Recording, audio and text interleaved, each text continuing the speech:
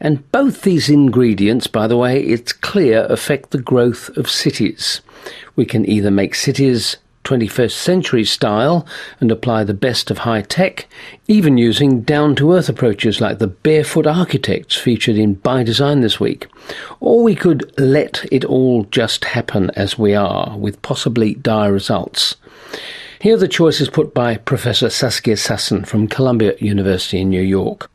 So the future of cities, let me just give you a framing thought. I think that on the one hand, we have technologies, capabilities, discoveries, piles of money literally, to develop perfect cities. But of course there is no such thing as a perfect city. On the other hand, we have masses of people who are being literally expelled from the land, because the land is being bought up by foreign firms, by foreign governments, who of course have to go to the city. So besides the natural growth of the population in cities, we have people who are expelled from rural areas. Now, a lot of these people, the first stop is a shantytown. If they're lucky, it's a working shanty, a slum, you know, the language that I'm using. So if I look at the future, I see two urban settings. And those two urban settings can happen in New York, in Shanghai, in Nairobi, in many places. And one of them is really advanced urban spaces with extraordinary technologies and capabilities. But the other one is a degraded space. Now, some of those people may be very creative, generate little businesses, have startups, because we see that in the slums. But it is a life of hardship, where getting water will be tough, getting electricity will be tough. So the challenge is, can we create more of a balance, not put so many resources in building the ultimate luxury urban settings, and redistribute a bit so that we really have a reasonable mode of urban living. Sure, there will always be inequality, always elite spaces, but that most of the people have access to water, have access to food, etc., and that cities can in fact generate part of their own food, part of their own energy, etc., etc. And I've been very interested in understanding how the capabilities of the biosphere in the form of bacteria, algae, capturing the energy that movement produces, a whole range of things. How can we deploy those inside cities? Well, that's a sociologist's view. Professor Saskia Sassen from Columbia University in New York. She was at the AAAS. And this week, Australia played host to Green Cities, a conference in Melbourne. Our own Jan Ryan of By Design was there. Back at the AAAS, though, Antony Wood from the Council on Tall Buildings and Urban Habitat, a Brit who spent useful time at Deakin University in Geelong, shocked quite a few by citing Singapore as an ideal model. People are often quite rude about Singapore for chewing gum reasons. Why do you think it's a wonderful place? You know, in the early 90s, actually after I was in Australia, I went and lived in and worked in Bangkok, Kuala Lumpur, Jakarta, and Singapore was a place that I would avoid like the plague, because then I was in my 20s and I found it a very restrictive environment. Now, with a wife and several children, I think if there was one place in Asia that I would be comfortable living back there, it would be Singapore. I think Singapore has had a bad rap in terms of its political system and some of the perceived restrictions on its people, but I think actually if you go and ask most Singaporeans, most, not all, they're pretty happy with life. And really I think a part of their success has been the kind of benign dictator political situation. I mean, you look at the alternative politically. Let's look, you know, is America functioning very well at the minute? Is your country functioning? Is my country functioning very well? So it's all right for us to sit in glass houses and throw stones saying, well, Singapore, they don't have freedom. Well, look what freedom's given us. We're a broken system in many ways. Glass houses. What about tall houses? What is so special about their architecture you think is an example? Well, I think that 95% of tall buildings around the world are actually pretty bad pieces of design. Tall buildings are essential for the future against this backdrop of 180,000 people urbanizing on the planet every day, us needing to build a new city of 1 million people every week. We've got to densify our cities. The horizontal city is no longer sustainable. Tall buildings are one way to get that density, not the only way, but one way against this backdrop of what's happening in China, India, Brazil, Indonesia. So I believe tall buildings are a hugely important part of the future for our continued existence on this planet. What concerns me and what inspires my statement that 95% of them are terrible is that we've kind of seemed to have subscribed to a global architecture which is homogenizing cities around the world, often denying thousands of years of vernacular architecture in these places. You look at China, look at India, look anywhere, and you will see vernacular traditions in architecture. And I'm not talking about, hey, these buildings look different. The thing with vernacular architecture is that it was a product of its locale. You didn't have energy to blast in air conditioning around the space. So if you wanted ventilation, you opened a window. And we've thrown all that out 60, 70 years ago with the modern movement, and we've created a homogenized architecture. And the tall building's the worst culprit. You look at Sydney, look at Melbourne, or Moscow, or London, or New York, or Chicago, and the cities are becoming homogenized. Now, it upsets me in two ways. One is an aesthetic way, because I travel around the world because I'm interested in the difference between places. But whether you accept that or not, it upsets me more because in doing this, we're denying the opportunity for the building to coexist in its environment. How could it look good so as not to disgust you? Well, that's why we could come back again to Singapore. You know, Singapore has 60-storey green walls. I have these 10 design principles of which future tall buildings should be based. And one of them is we need to embrace vegetation into the material palette. You know, so somewhere like Singapore is pretty blessed in terms of a relatively static climate that you can rely on the whole year round. But, you know, if you look at your average tall building, the architecture, the expression has not progressed much in the last 70 years. It's just a glass extruded box like Mies van der Rohe created in the 1950s. It's ridiculous. It's 70 years later. We live in a different challenge. The challenge is, how do we continue living on this planet? Therefore, the buildings should be permeable. They should be built out of vegetation largely. They should have a mix of uses. They should be naturally ventilated. They should generate energy. They should generate water. They should maximize the capture of water. There's hundreds of things that they should be doing and are not. Is anyone applying any of those 10 principles? Yes, there are. So I come back again to Singapore. You know, if you look at the Pinnacle housing scheme in Singapore, that is government-built high-rise housing. Just put those words together in most Western countries, government-built high-rise housing. And people run. And people, it spells disaster. But 80% of people in Singapore live in government-built high-rise housing. And this Pinnacle housing scheme is 7 or 8 social housing towers linked at 3 levels with significant urban habitat, you know. So you've got parks and running tracks and all manner of stuff at 40 and 60 stories up in the sky. It might be 20 and 40, it doesn't really matter.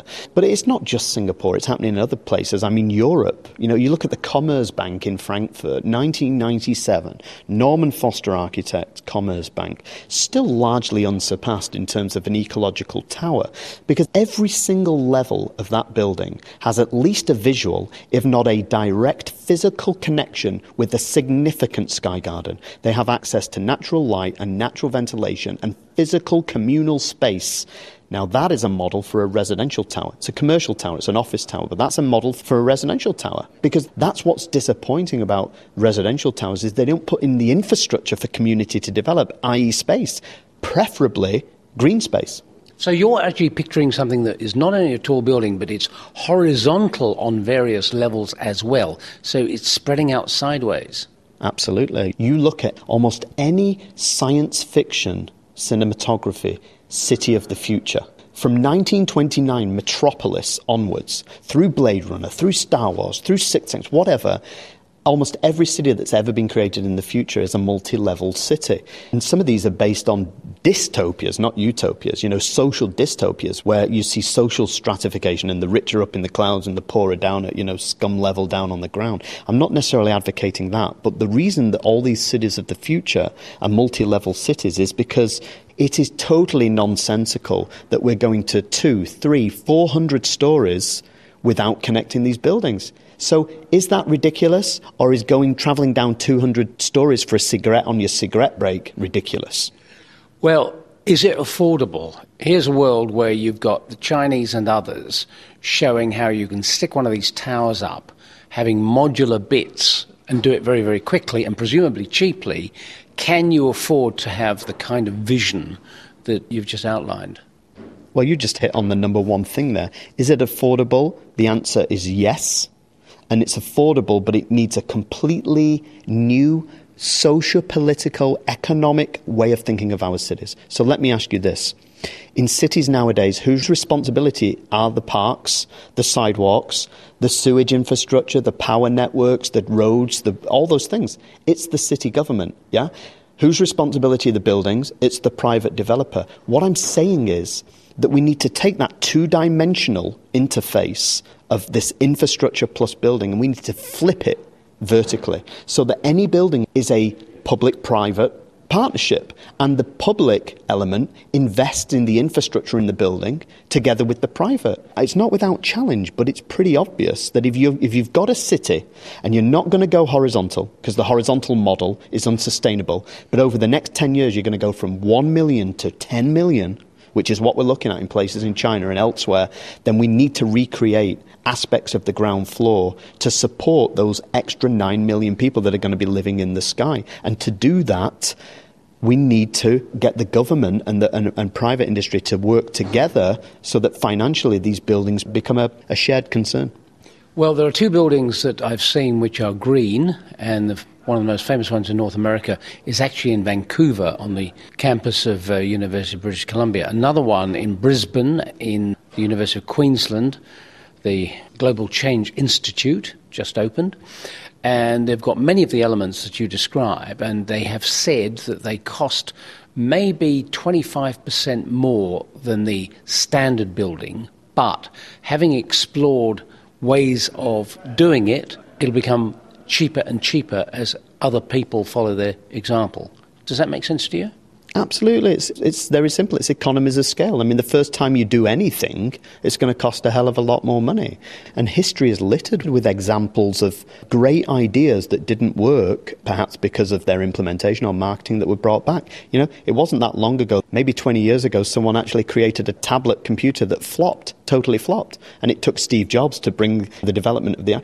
So it's the same with building technology. It might be 25% more expensive to have created that particular building in Brisbane. But once you create the second and the third and the fourth, and actually, really the real question becomes, can you afford not to?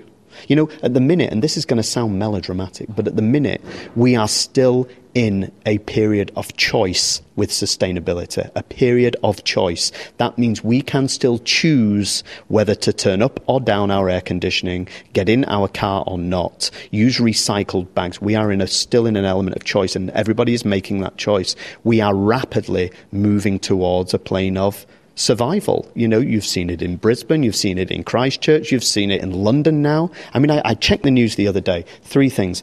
Bushfires in Australia, flooding in the south of England, unprecedented storms on the east coast of America. One morning, you know. We're rapidly getting to where it's no longer going to be down to choice, but survival. Then the economics change fundamentally. In the investigations you're doing, do you include how people can live in these new surroundings, up in the sky, going horizontally and so on? I mean, would it be a drastic change for us to be up there? I think it would be a drastic change. And by the way, you know, we're not suggesting here that Sydney's got to pack in its suburbs all the way to the Blue Mountains and everyone's got to load up their car for a one-time journey into a dense city. And, you know, in America, we're projected a 0.9% per annum population growth. And these people that are moving to America, partly through immigration, partly through population rate, they don't want to live in Detroit. You know, they want to live in the Sunbelt cities. So what we're seeing is, you know, Dallas is projected for a 52,000 people per year population growth for the next few years. That's a significant number. It ain't quite what's happening in China, but it's a significant number. And so we do need to densify those cities. And in doing so, I think there is a fear, oh, well, we've got to pack up our single-family home, you know, and we've got to find a whole new way of living. Well, look at Seoul, Hong Kong, Singapore, and many other cities in Asia where they've been living that way for 30, 40 years. And actually, if you look at statistically, Singaporeans enjoy a higher standard of life than most Western nations. And if you meet a Singaporean, you know, somehow they've managed to make this transition. And I think that's the thing. It's no longer going to be an element of choice. It's going to be an element of survival. And we don't yet know what we need to do. If as a matter of our continued existence on this planet, more people need to start living on smaller plots of land, I think we got away with it lightly. Getting away with it now, maybe not much longer without applying some real vision Antony Wood is Executive Director at the Council on Tall Buildings and Urban Habitat, and he's also an Associate Professor at the Illinois Institute of Technology. He was at the AAAS. And there's much more on some of these ideas, like vertical gardens and agriculture, coming up in Off Track. That's on Saturdays after this programme at 1 o'clock, and on Sundays at 6:30 in the morning on RN. Off Track is presented by Anne Jones. Next week on The Science Show, we go into space and do some experiments on that space station. Why is zero gravity important? You'll be surprised. And also visit San Diego Zoo to feed some pandas. Meanwhile, don't forget Gold and the Incas still astounding visitors to the National Gallery in Canberra. It's on until April the 21st. Production today by David Fisher and Lila Shunner. I'm Robin Williams.